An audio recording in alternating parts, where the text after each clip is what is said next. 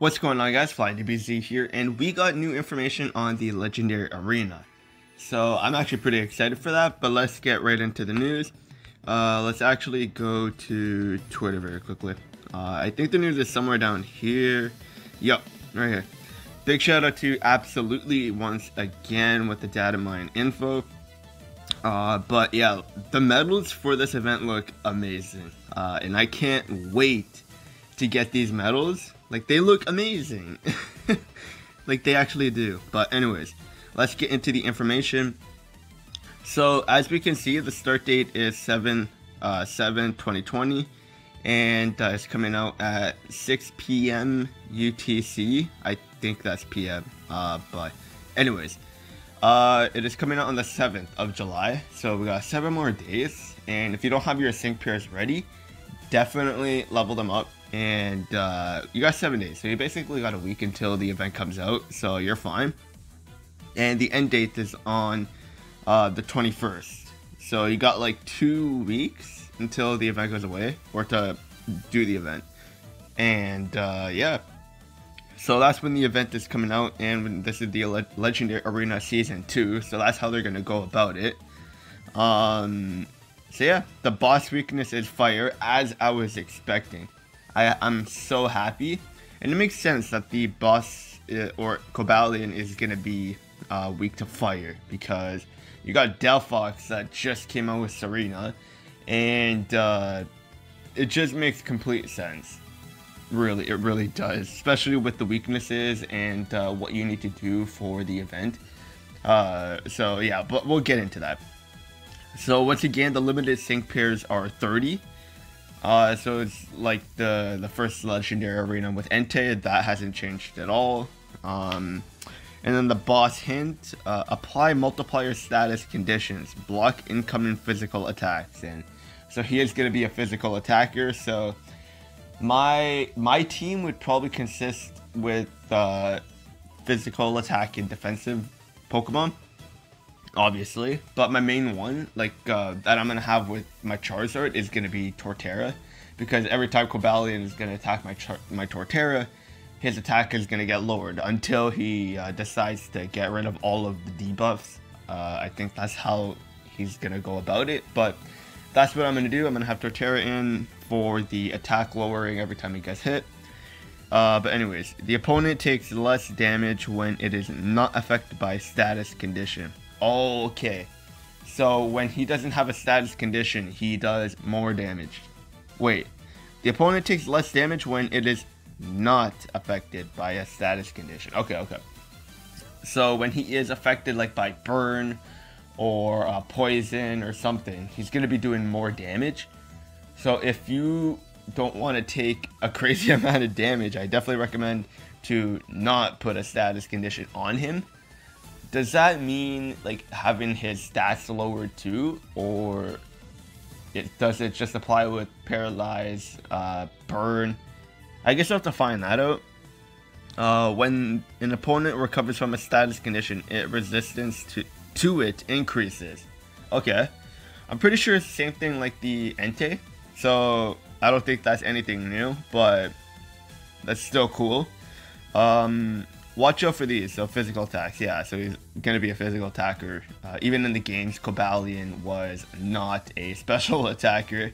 The Sword of Justice trio, they're physical attackers, and like the Sword of Justice, I don't think they're the sword that is a special attack. But yeah, focus on these, sleep and burn. So yeah, obviously that's where Delphox comes in, because you got Hypnosis on Delphox that is boosted with the accuracy when you use her Serena and Delphox's like main like ability to boost the accuracy and stuff like that. So yeah, with the sleep and Delphox being a fire type, and Delphox increasing his attack every time the opponent did a sleep, is crazy. So Delphox is going to be like the main Pokemon you're going to be using in here. But yeah, you got mission rewards now too, or you got them before too, but you get 2,000 sync orbs, 300 gems, the bronze Cobalion's Challenger medal, and then you got the silver Cobalion medal, then you got the gold Cobalion medal, and then you got the cobalt Cobalion medal, the 4-star. So yeah, that's it. The way to get them is probably going to be the same thing as Entei, but we're not 100% sure unless it says later on in this information. But like, the medals just look amazing, and if you don't want to collect the medals, that's fine. A lot of collectors that play Pokemon Masters are easily going to be going for these medals, 100%. I know I'll be going for them. But yeah. So stage 3, Cobalion's Challenger Part 1, Arena Power is 17,500. So stage 1 is going to be, or stage 3, whatever, is going to be the easiest one, of course, just like Entei. Reduce HP gauge to 1, reduce HP gauge 1 to 0% first time by doing that, you get 50 gems.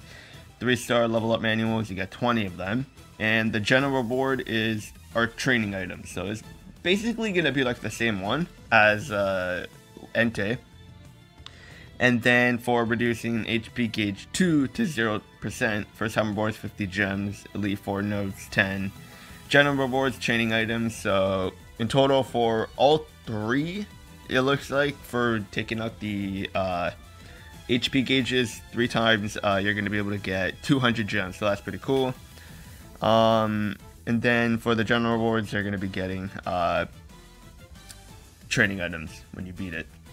And then for the 3rd HP gauge, though, you're going to be getting a 4-star power-up. So that's cool. And then for Part 2, for Cobalion's Challenge Part 2, area power is 29,000 flat. So that's a big jump from the first one. But it's the same thing as Entei, so that's nothing new. Reduce HP gauge to 1 to 0% first time, 50 gems. 3-star level up manual is 50. And then general rewards, training items. And then for the 2nd HP gauge, you get 50 gems. Elite 4 notes 15. And then the general rewards, training items. And then 3rd HP gauge, 100 gems. 5-star power up and trading items. And then for the 3rd part of the area is going to be 31,000 for the power. And then for the 1st HP gauge, you get 100 gems and 50 3-star level up manuals, so that's pretty good. And then training items as usual for the general reward. And then for the 3rd HP gauge, or the 2nd HP gauge, you get 100 gems and 20 Elite 4 notes and training items for the general rewards. For the HP gauge 3, you get 200 gems and training items. So you don't get anything like Elite 4 notes or all whatever items you're getting in the previous ones on the 3rd gauge, because they're just like, okay, you don't get anything because we already gave you so much. That's how I see it. But yeah, so that's everything for the Cobalion that has been data mined from the looks of it. There could be more, or there could be change up to this, but I guess we'll have to find out in 7 days. But yeah, I can't wait for this event. The rewards you get, so how many gems do you get? So for mission rewards, you get 300 there. And then over here for the first one, 350, 400, 500, 550, 600, 700, 800, 900. So you get 1,100 gems for this Cobalion event, and that's pretty good. That's pretty good, and that's not including with your logins and all this other stuff that's going on in the game too. So I keep saying this in every video, definitely save up for the 1-year anniversary. If you don't have Delphox going into this event, that's totally fine. If you have Red, you're still going to get through this event pretty quick. Even with the Entei, like, I don't know how much they're going to increase the difficulty with the AI.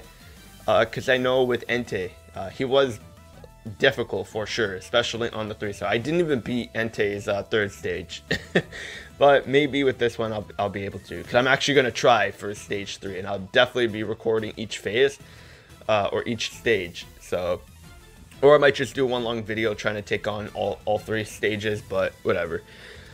But like I said, if you don't have Delphox, that's totally fine. He's weak to fire type, and we have a ton of fire types, including Ho-Oh. If you didn't farm up Ho-Oh, then, well, I don't know what to say. I mean, Ho-Oh is good. He is. But obviously, if you have Charizard and Delphox, I think you'll be just fine.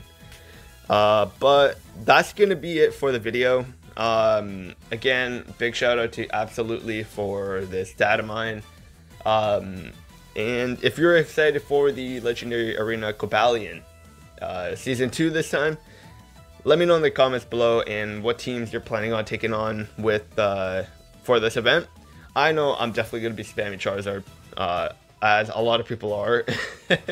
Charizard is just going to dominate in here along with all fire types, but yeah, that's going to be it, and I'll see you guys on the next video.